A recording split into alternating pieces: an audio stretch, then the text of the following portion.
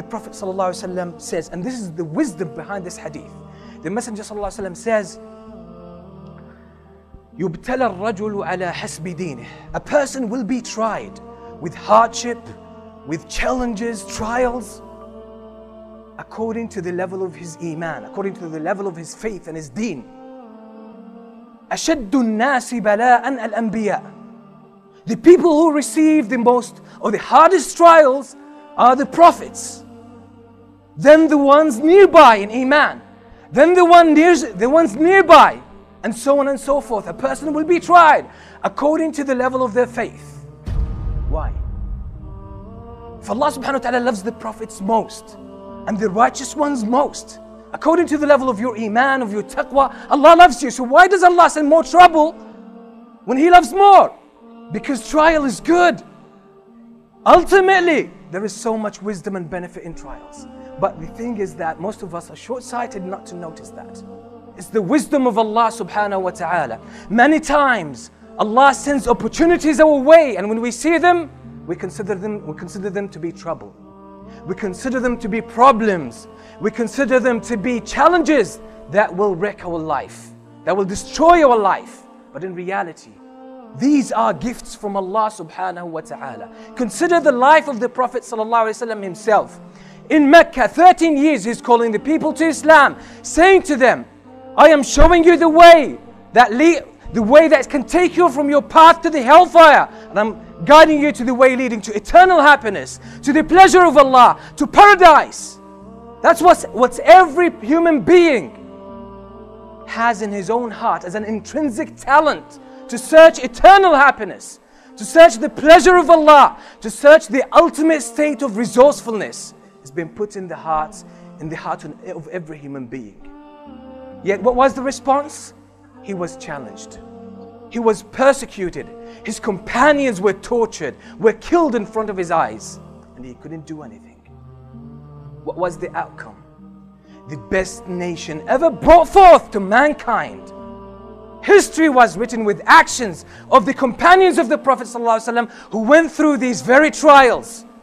Ask yourself the question, who are the best Muslims in the history of Islam? Who are they? The companions of the Prophet ﷺ. The Messenger ﷺ makes that clear when he says, "Inna ummatakum hadih ju'ilat afiyatuha fi awwaliha."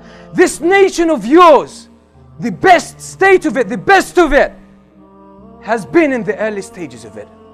And in another hadith, the Prophet ﷺ says, "Khayrun nasi qarni." The best of humanity, the best of people ever are my generation. Why? Who are the best among the companions? That's another question. Who are the best of the companions? The ones who, when they had contact with the world, with the outside world, they transformed the face of the earth. They were the leaders of Islam for about 60 years after the life of the Prophet ﷺ.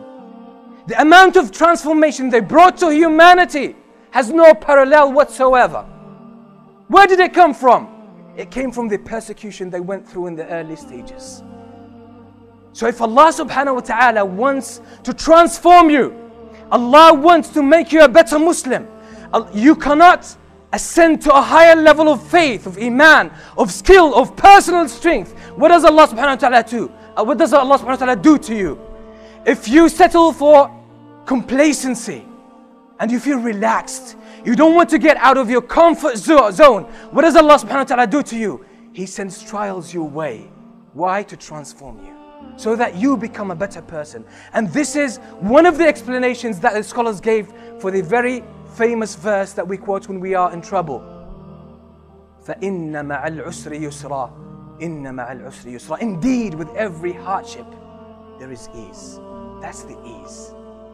The ease is within the hardship itself, but it manifests itself best when the hardship is over and you find yourself to be a totally different person on a higher level of faith, a higher level of conduct, a higher level of achievement in every aspect of your life. But when we are in the trial, what happens?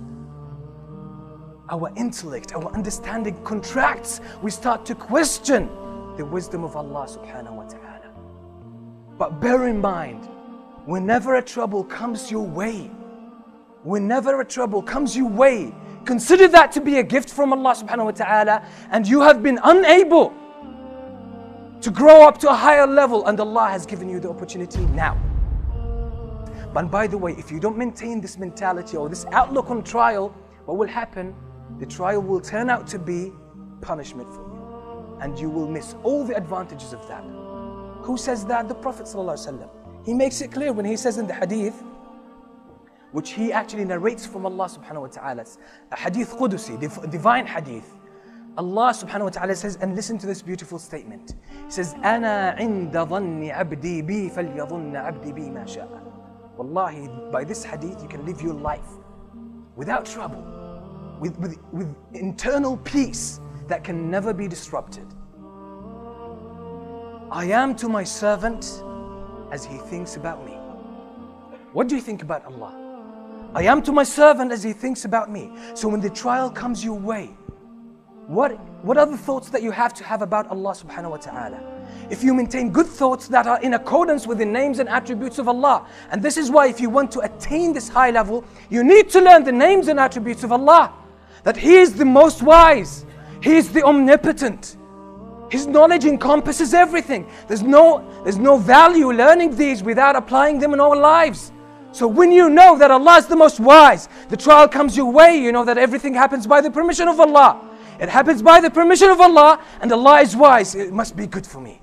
I'll trust Allah and I'll march forward, and I see what opportunity Allah has put in my way through this trial. I'll see through it, and I'll be able to get to savor the rewards of that.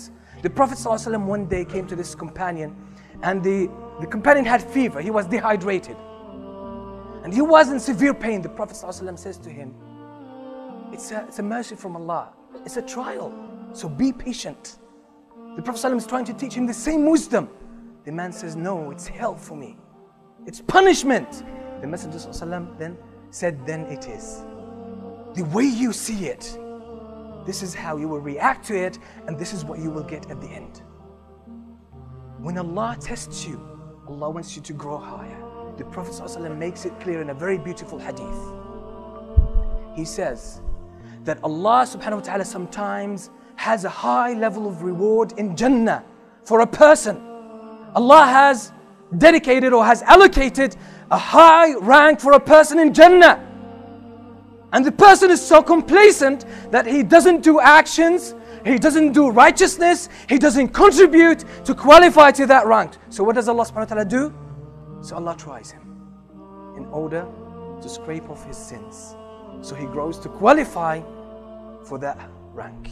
So maintain that notion as you go through trials. The trials we go through have been tailored for us, but we need to have the right understanding, the right impression about Allah subhanahu wa ta'ala.